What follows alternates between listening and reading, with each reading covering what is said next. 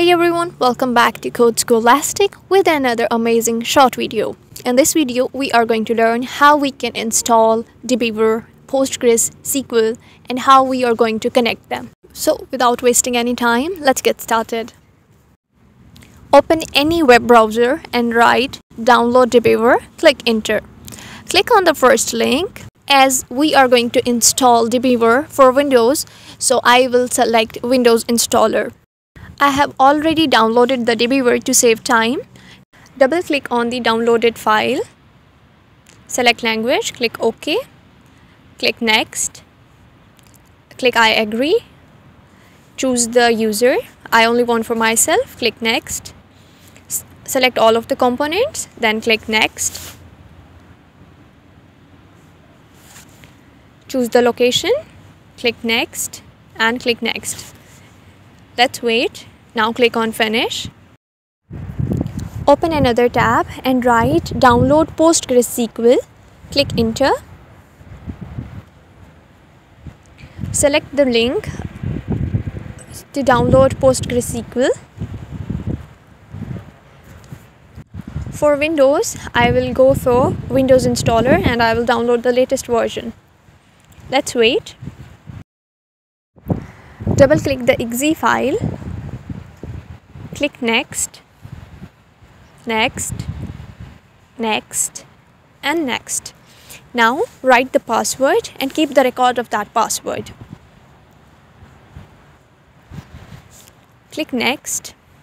Leave the port as it is and do remember that port. Then click next, next, next, and wait for the installation.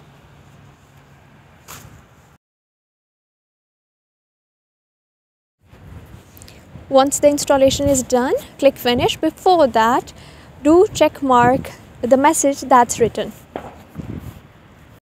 Another window will open. Select PostgreSQL. Click next. And let's wait. Now, check mark the applications that you want to install and then click next.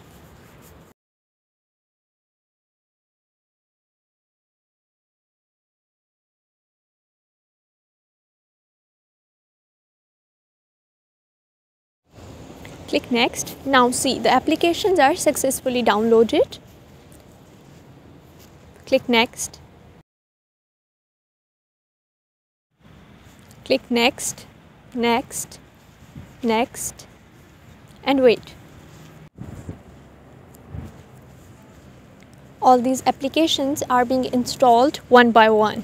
So click next, finish.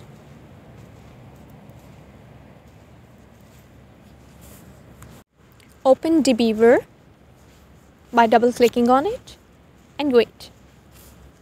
Here you can see this is the Dbeaver interface. Go to that arrow and select PostgreSQL.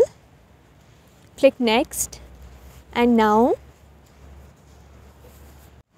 write that password that you have given and test connection. Click OK. And click finish. Dbeaver has been successfully connected. I hope the video was informative for you. Don't forget to subscribe.